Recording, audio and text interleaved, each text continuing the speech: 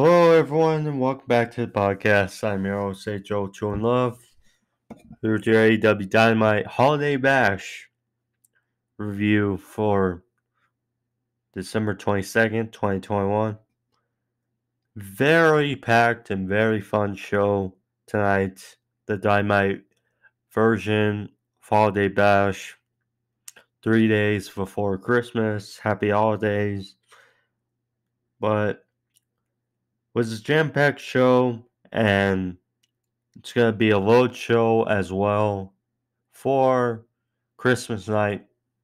I should have a review either Sunday or Monday, depending on how things go, because I also have football for that day and then the day after. So, one of those days after, but I will get a Rampage review for the portion of Holiday Bash. But the show here started off in good fashion. Adam Cole versus Orange Cassidy. Very fun open. Adam Cole always has a great reaction. Orange Cassidy, two of the most over guys in pro wrestling. Match really picked up halfway through. They were exchanging pins. It was kind of a stalemate course throughout, and then getting into it. Cassidy countered out of the corner, but he got a backstabber by Cole. Then was thrown back first into the turnbuckle. Landed upside down style like Shawn Michaels almost in the past. But Cassidy followed up with offense out of the break. He had a crossbody, followed with a tilt-a-whirl DT for a near fall. Then at the end of it, the best friends came out and attacked the Bucks, who were at ringside or making their way towards ringside. They brawled. Orange hit Suicida on the Bucks, taking them out for a bit. Cole went for a Ushigoroshi, but was countered to a stunner by Orange. Then a diving DT for a near fall. Cole did the Ushigoroshi, and then after a bit, Cassidy went for a couple of surprise near falls. Hit Creo, followed with a Michinoku driver. Cassidy then had his shades on, went from the top rope, took some time, met with a super kick, followed with a Panama Sunrise, and then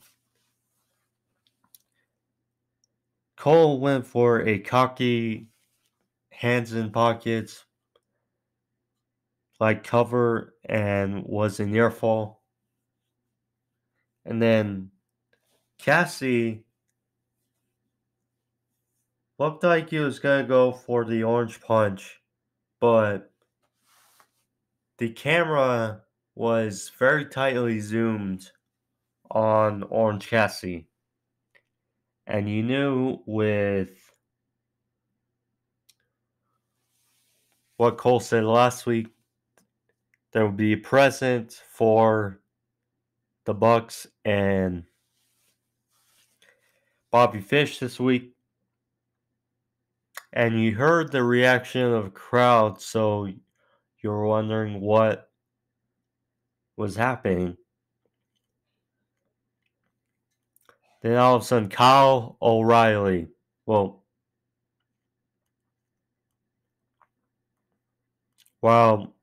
Bobby Fish was distracting the referee,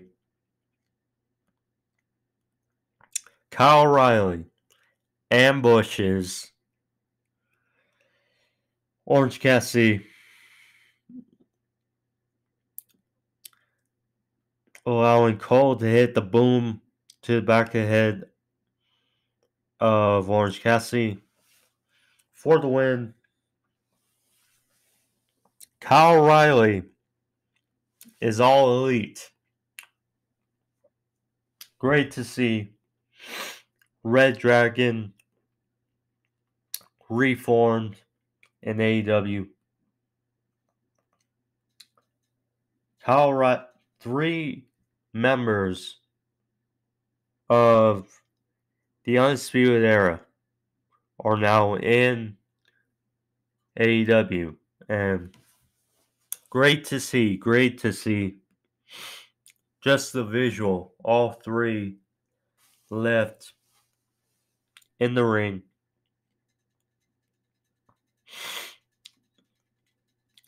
The Young Bucks came down and they were sectioned off. They were in the corner of the ring. O'Reilly and Fish were posing for the camera, and Adam Cole was in the middle. He was locking eyes with the Bucks, and he was pretty much torn. I mean, it looked like the Bucks didn't know what was going on. They didn't really approve. In the end, Cole left with Fish and O'Reilly, and the Bucks followed suit. But after a bit, so a bit confliction within the elite. So something to keep an eye on. But great for O'Reilly be in AEW away from the mess of NXT and WWE.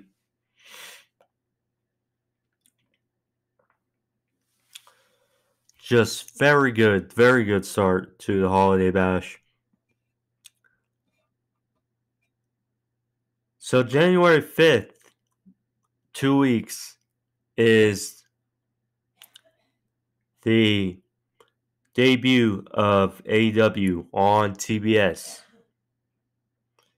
in which the main event will be Hangman Adam Page and Bryan Danielson, the rematch for the AEW World Championship.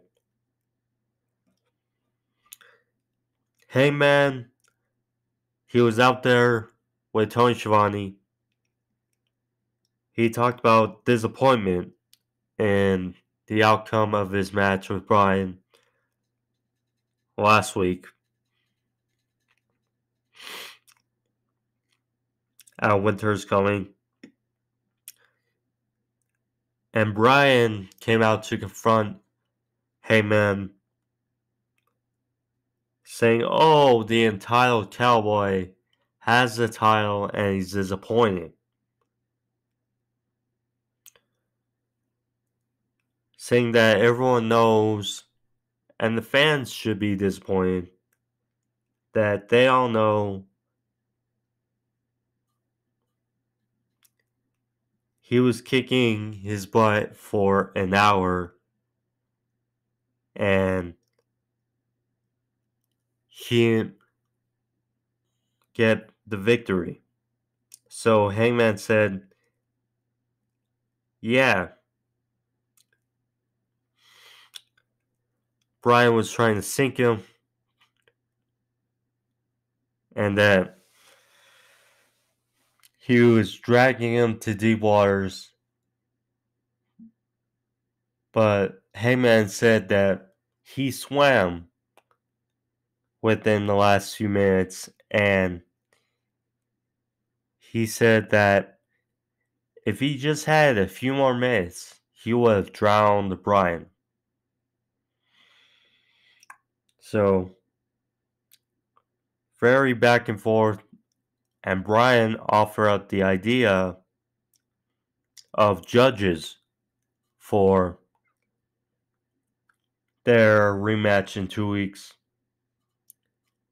And Hangman said that he's gone through every match possible to pick for this match, but if Brian wants judges, go ahead, but pay them in advance because they won't earn it. Saying that Hangman has put too much into his journey, too much for the AEW World Championship, and now or at the TBS debut, he will beat him. So the first match was great at Winter's Coming. Only have to see how it's gonna go down on TBS in 2 weeks. Should be fun.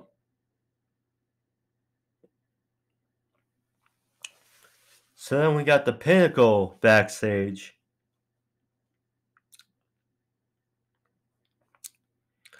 So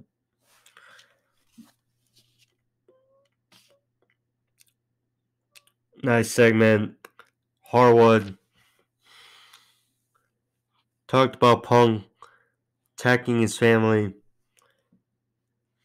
singing this or that. They didn't have a problem with them, but now that he's attacked his family, they have a problem.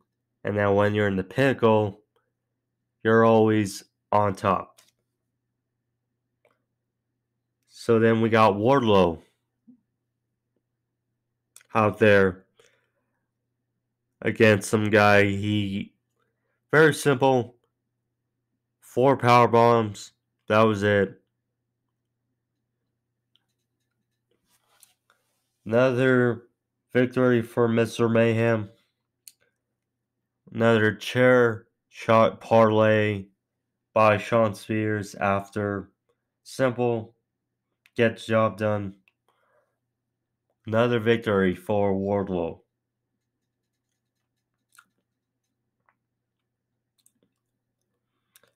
So then, Dan Lambert and Man of the Year. They were back up in the Skybox area. Lambert talked about Scorpio Sky, saying how he's been the only one to have beaten Jericho twice, or pinned Jericho twice. One half of the inaugural AEW Tag Team Champions.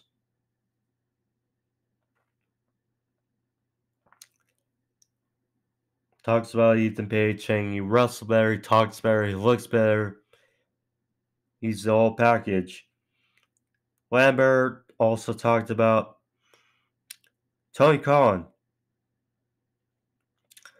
Talked about an issue with Tony Khan, how he was trying to use Dan Lambert to get cheers for Cody.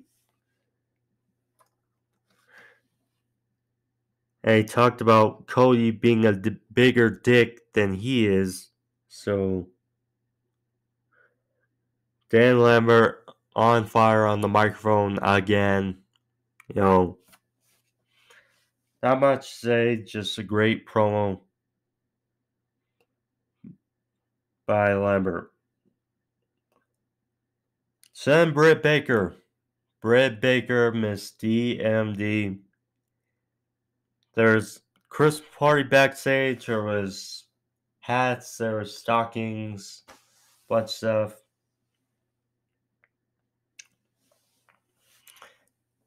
Tony Schiavone and Jamie Hayter were there. Tony Schiavone did a quick interview asking about Rio, asking about the challenge at Battle of the Belts.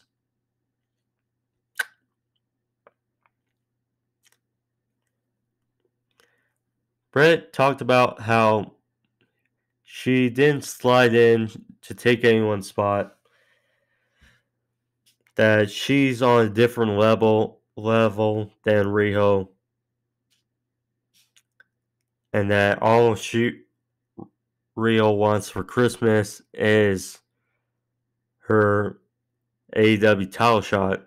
But for anyone who has seen the Christmas Story, this is a nice little quote from that.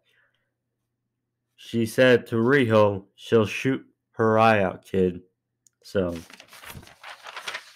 that was a little chuckle, little funny moment from his DMD, confident as ever. Then we got probably the low point of the night. We got Nyla Rose and Ruby Soho, which is kind of strange, but TBS title semifinals. So this match was okay. I mean, it did what it needed to, I guess. So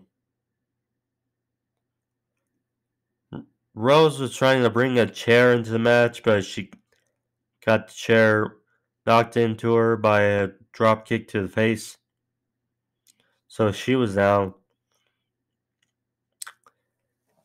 One of the weirdest moments of the match. So Vicky, who's at ringside, she's casually walks over. Like, don't mind her, Ruby Soho. Ruby gets on top rope, and while the referee's distracted, Vicky just gently dumps her on the top rope, attacking her shoulder, and Nyla was targeting the shoulder of Vicky. Again, Ruby has had multiple surgeries on her shoulder in the past, so they brought that up. She had no future to Vicky. Looked kind of sloppy, but whatever. And then Nyla hit the Beast Bomb to Ruby for a near fall. Nyla was on top rope, but Soho hit the no future to Nyla off the top rope, pinned her 1, 2, 3, and Ruby Soho advances to the finals of TBS title tournament. Next week, it'll be Thunder Rosa versus Jade Cargill in the other semifinals to determine in which will likely be Thunder Rosa versus Ruby Soho. Should be fun for the TBS title for the women. Malakai Black.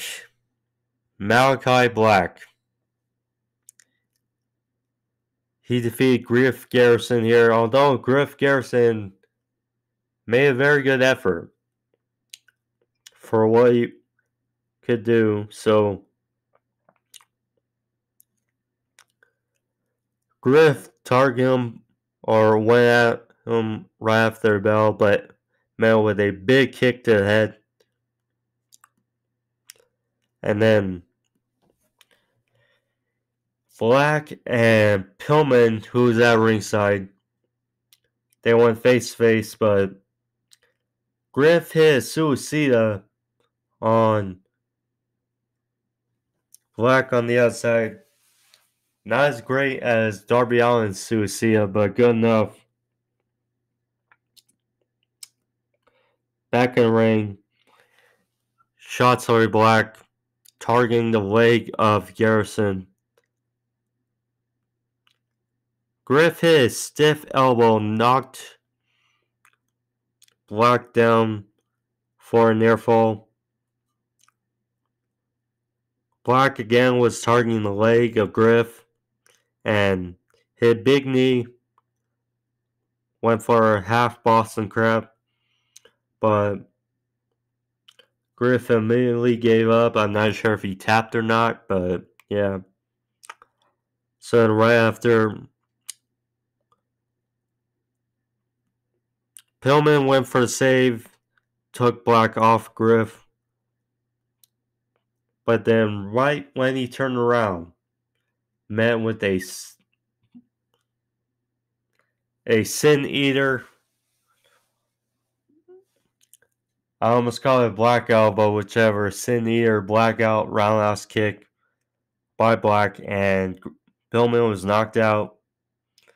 So Black gets the win here and demolishes the Varsity Blondes.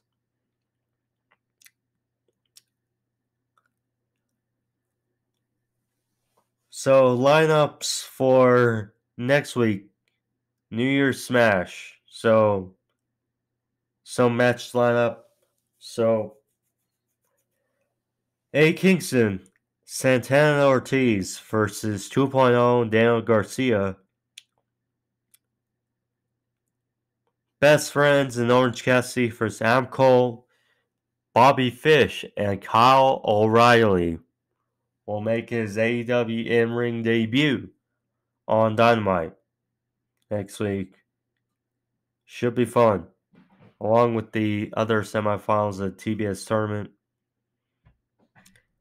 Saturday, for the Christmas edition of Rampage, again, we got Hook versus Bear Bronson. We got Cody versus Sammy Guevara for the TNT Championship. Layla Hirsch versus Chris Statlander. Should be a fun match. And Jungle Boy versus Isaiah Cassidy of Private Party, who we haven't seen in forever, but we'll see about this match. Should be interesting. And also the return of JR next week. We miss him. And Taz, very good commentator, but we miss JR as well. Good to see JR is doing better.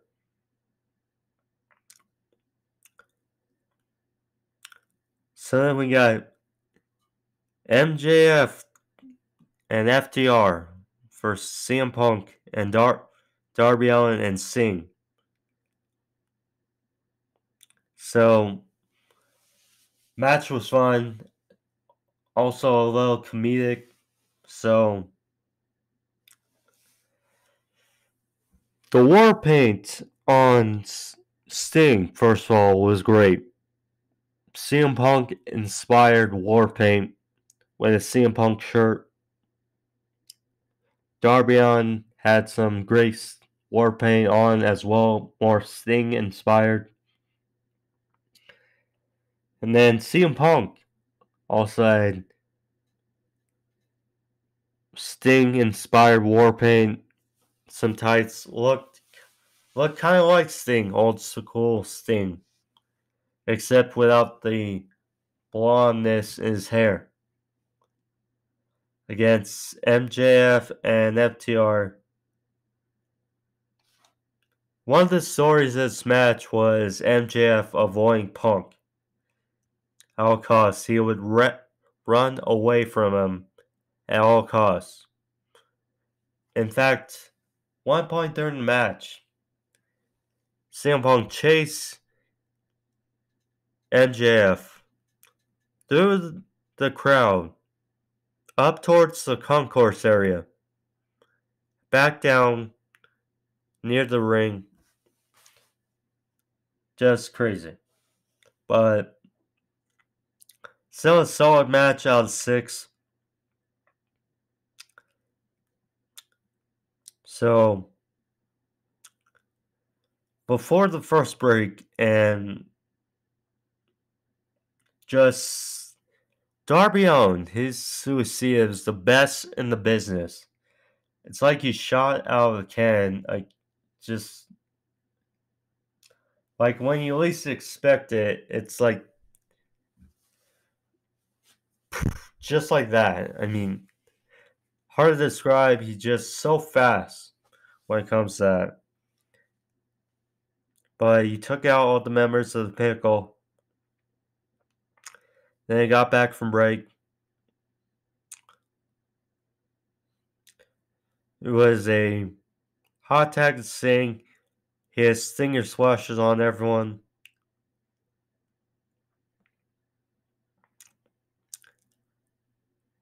Then a coffin splash by Darby, along with the Shining Wizard knee by Punk. Sting locked in the Scorpion Deathlock, but MJF hit Sting face first onto the mat for a near fall.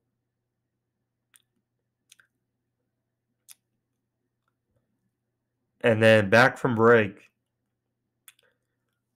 A hilarious moment of the match. So Sting was getting beaten down here, and Sting was trying to make the hot tag, but Cash, because Sting was on the ropes, Cash just gently pushed Sting, and he fell face first in the MJF's, and just a hilarious spot of the match. Friendly fire. Sting made the hot tag to CM Punk.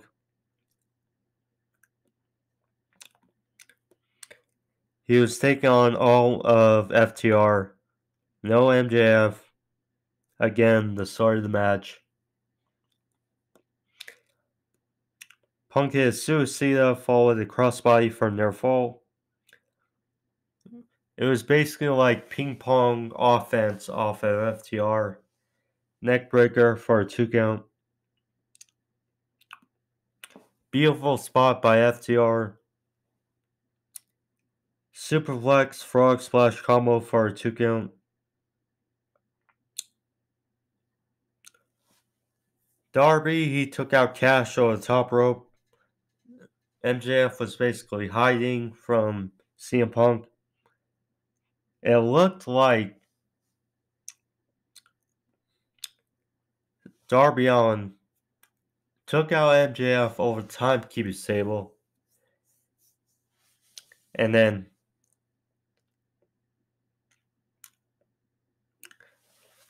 FTR hit the big rig on the CM Punk for a 2 count. Sting broke it up. He hurled MJF out of the ring. And then the best spot of the match, Sting dived. It's so crazy how old he is and him doing this stuff. Sting dived off the top rope on all the members of the Pinnacle on the outside. Great moment. MJF was back in the ring. CM Punk was about to hit him with the go to sleep, but Dax took one for the team.